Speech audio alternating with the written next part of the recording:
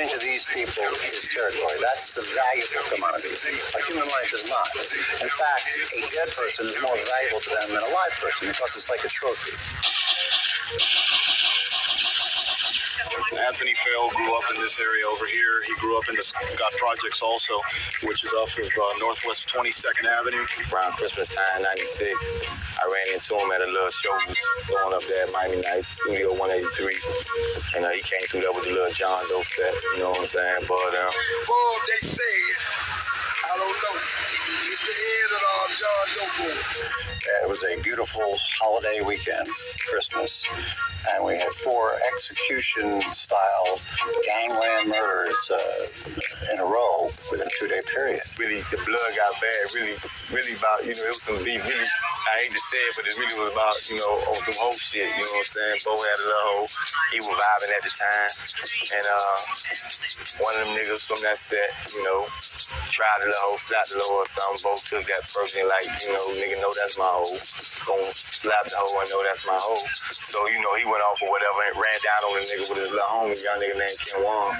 And, Bo slapped him or whatever with the pistol, and Ken Wan just went head on and, gave him business. According to police, Robinson was killed in retaliation to a rival gang murder that took place less than 12 hours earlier, also in Liberty City. 20-year-old Billy D. Walker was shot and killed while sitting in his car. Walker was killed in retaliation for the Christmas night murder of 30-year-old rival gang member Mark Couch. This graphic surveillance video shows the brutal and deliberate shooting, but Couch's murder was merely retaliation for yet another murder.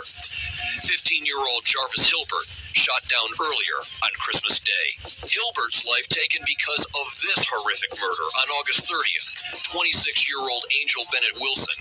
Police say Wilson was the girlfriend of this man, Anthony DeJuan Fale, who was a big shot with the John Doe gang, but left to start a gang of his own.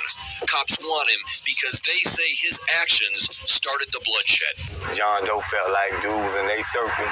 So regardless of who you is, you done tried our set. You know what I'm saying? So that's the beef went to going tit for tat at that point.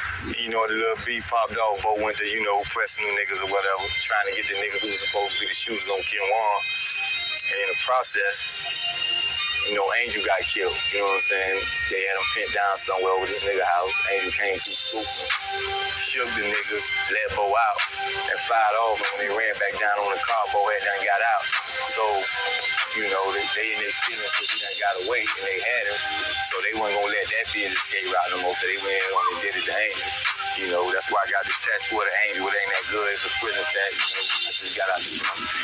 Try not to panic so much. Like every 5 seconds, saying shots are fired, shots are fired. It's gonna go on. We know it's gonna happen. People gonna be celebrating in a way that they hope they don't celebrate. They're gonna get shooting. And you know it's gonna happen a lot. So don't get into the habit. Every 10 seconds, shots are fired. It's coming from the area. 10 blocks that way. 10 blocks that way. If you do that, it's gonna count the air all night long. But this New Year's Eve could be even more dangerous because of Anthony Fale and all the gang violence directed tonight at the police. They're going to set up lots of rooftop snipers against the police. We got another call stating that they were going to use grenades against the police. 11:30, get your officers in. My philosophy has been when I was a sergeant, I get all my guys in. We meet somewhere, we're inside. We're not out there 11:30 to 12. We're not. I don't care what's going on. It was a scary time, not only for the community, but for the police department as well. In fact, there were multiple death threats on police officers' lives, particularly during holidays, New Year's Eve, when you have shooting anyway.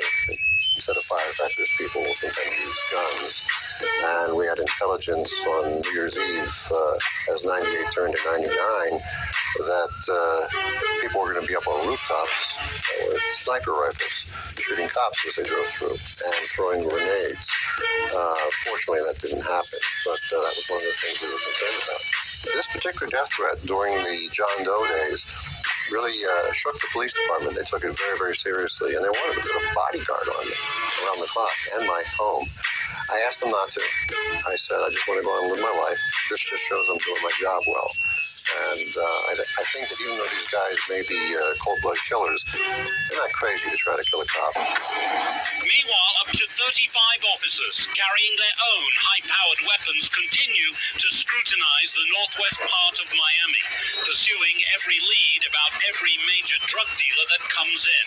And they have been warned that a mystery caller has threatened that the John Doe drug gang will retaliate against them with sniper fire from rooftops. He's there now. There's a Chevy green backed up in the yard. It's running. He's in Brown House. He's wearing all black. What color is this car? Souped up. More than 400 calls to Crime Stoppers about Anthony Fail and his former gang, the John Doe Boys. The police task force following every viable tip. He's everywhere. Off the street. And however we have to do that. If the public turns him in, that's fine. If he turns himself in. Something Miami's most wanted is not likely to do. Man, it got so crazy in the city where it was that them crackers started putting poles down where you couldn't even come on 6-1. You can't even come off 62nd and go on 6-1. All that shit was blocked out in the daytime. Alex Pinellas was in office. His ass was out there with a bulletproof vest on. You know what I'm saying? Lil' Bo, he can't give a fuck. Basically, like, you know what I'm saying? He like, man, these crackers gonna see, they gotta take me dead alive. You know what I'm saying?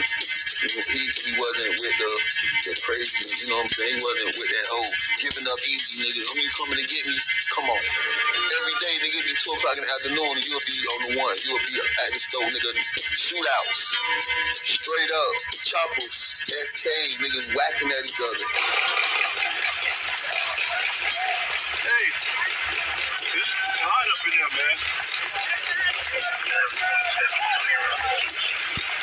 Hey, tell them they shoot across the street, too, man.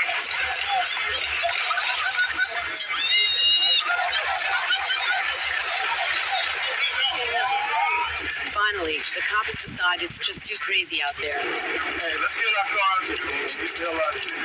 They take the advice they got at roll call and come in for cover just before midnight. The state attorney's office was involved in the drug fight with us. There's some drug fighting going on.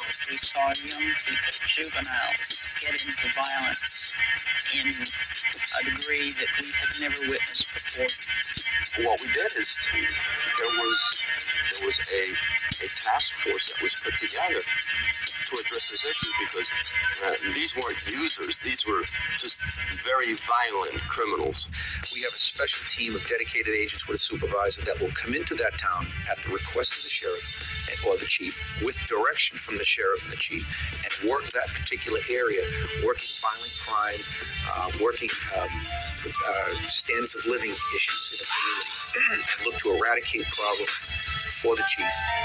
Usually they'll last 3 or 4 months. We go in, we do the job for the chief, and we come out. Eventually, that's how everything got knocked down. Everything got closed up by the feds.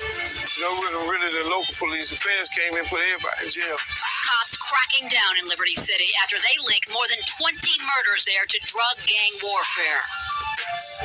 This indictment connects the John Does to 6 murders, mostly rival gang members or John Does who left the gang. But one murder centers around this man, the alleged leader of the John Does, Corey Smith. Agents say Smith's gang killed a woman to protect him. The woman was set to testify against Smith in a murder trial. 2 days before that could happen, she turned up dead. These are some of the profile sheets that we've put together on some of the members. While Fail was behind bars, a gang called the John Does took over the streets of Liberty City. The members, especially leader Corey Smith, were Fail's childhood friends.